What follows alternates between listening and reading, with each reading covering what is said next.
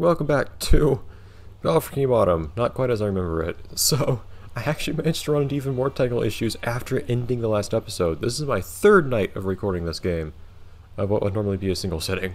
Thankfully, I know that this game works. So, let's get into that. And during this game, as we're playing, I'll talk about the joy that was last night.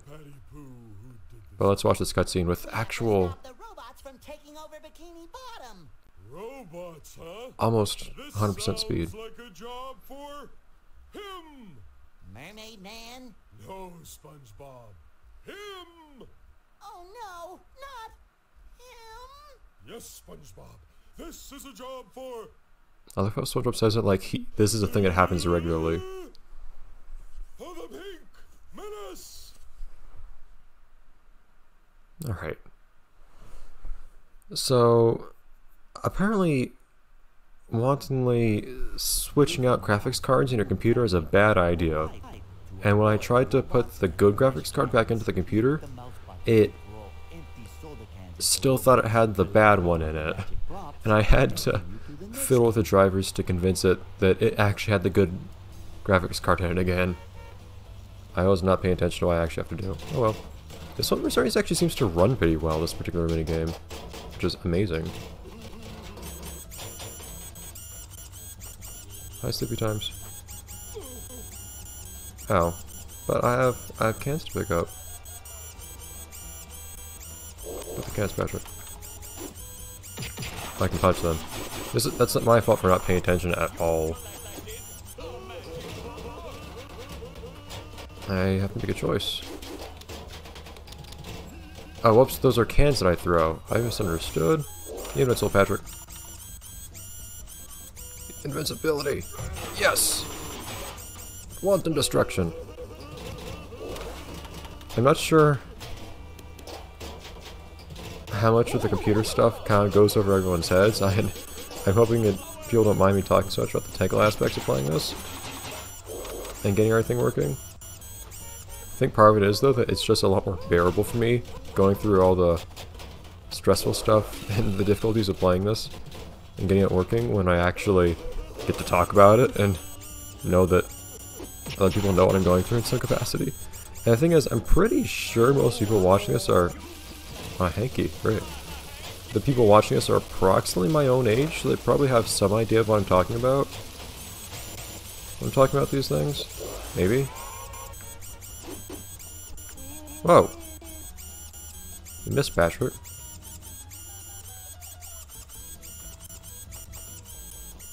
I don't need those cans. The can went right through him. That might actually be a frame rate issue. Sometimes the game running at low frame rates can make dumb things happen. Hot Wheels mechanics actually, its physics would depend on the frame rate. Extremely strange things could happen in that game if you had a really low frame rate, like I did.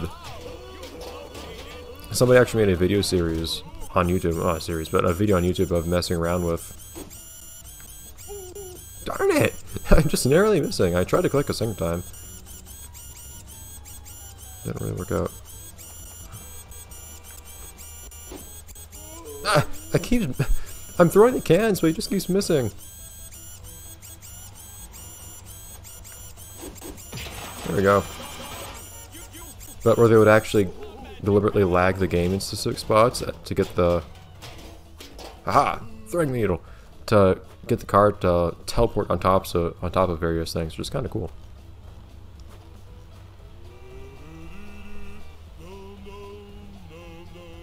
Dum dum.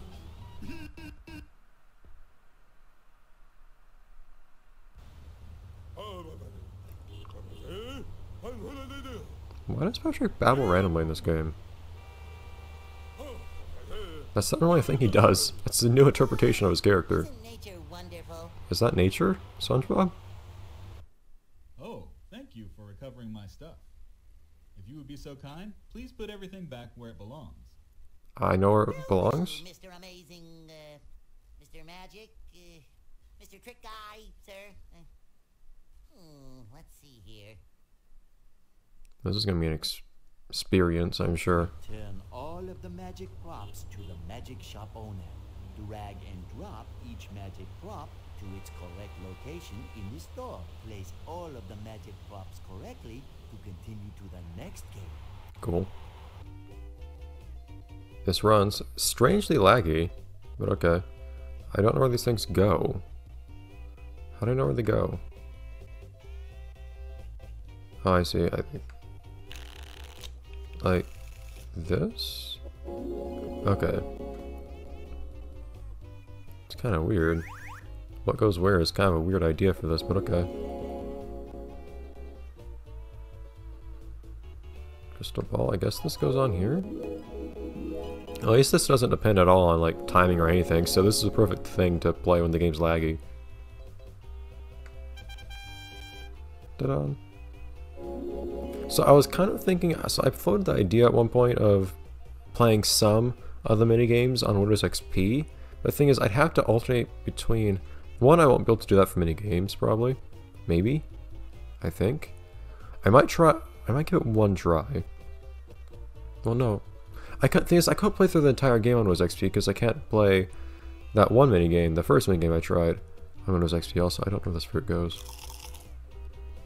There, maybe? Why would I want to put that there? I don't know why you would, Bobby.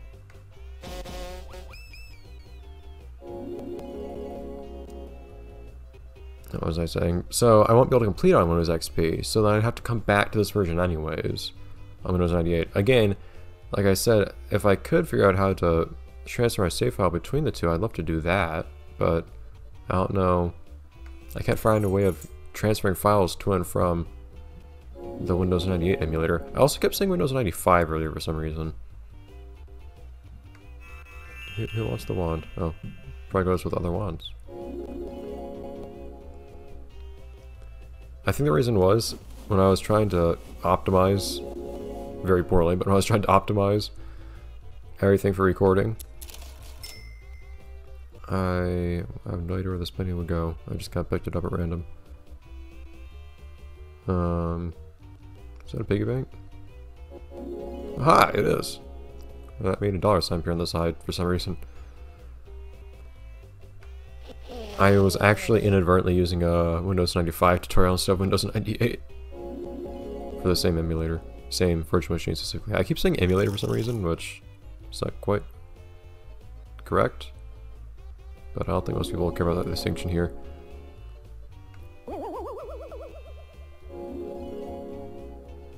Where'd a book go? Oh, with other books.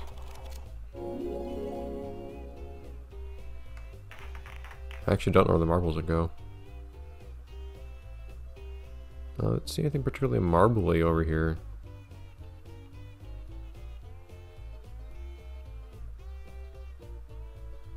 I'm not sure. And there's just an empty spot there. What was that sound? Where would marbles go? I feel like I should be able to do this by process of elimination, but I actually don't know where marbles would go. I don't think that has anything to do with marbles, does it? It does. Oh, I see. It's like a little marble hiding game or something. Okay, cool. Whatever. Patrick, what are you doing? It looks like the movie theater, but it's not. Oh, hi, Spongebob. I was just preparing myself for bowling practice. Want to come along? Preparing yourself, huh? Well, what about the robots, Patrick? Oh, did you say bowling? I've always wanted to go bowling. Can you teach me? Well, SpongeBob, the key to bowling is one simple word. Be the ball. Alright, Phil. That's 3 words, Patrick. No, it isn't. Look. Be the ball. Did he... Be the ball, huh? What was he, like, Give it a try. looking at the captions as he said that? That's just weird.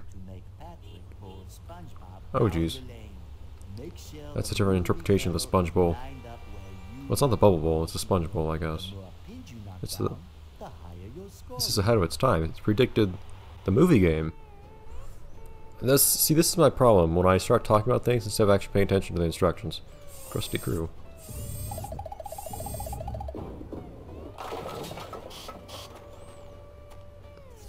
This is actually like a full-on...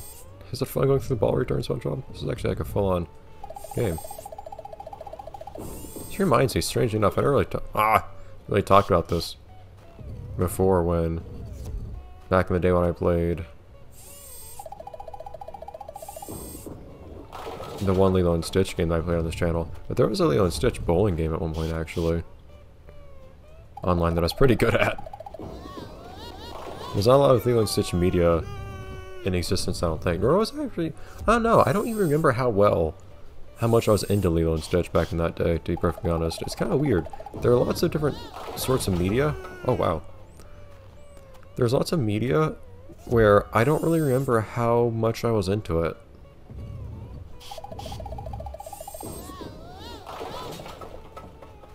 I wonder if there's a degree of randomness in how this works, or if you can actually just consistently get a strike somehow. That's not gonna be what I want. Oh, okay.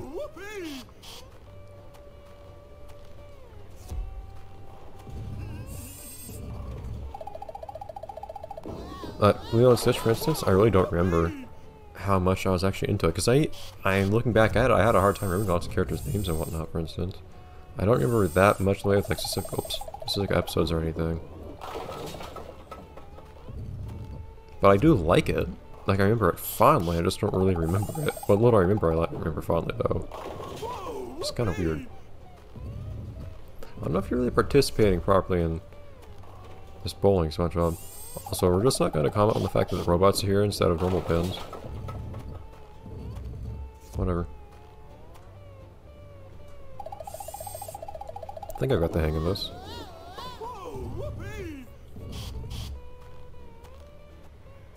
I can't quite tell what's happening on the front of Patrick's shirt. I think the idea is that his belly's just so big that the shirt doesn't fit around the front because of his belly. But it doesn't quite look that way. It looks like the shirt's actually shorter up front or something weird like that.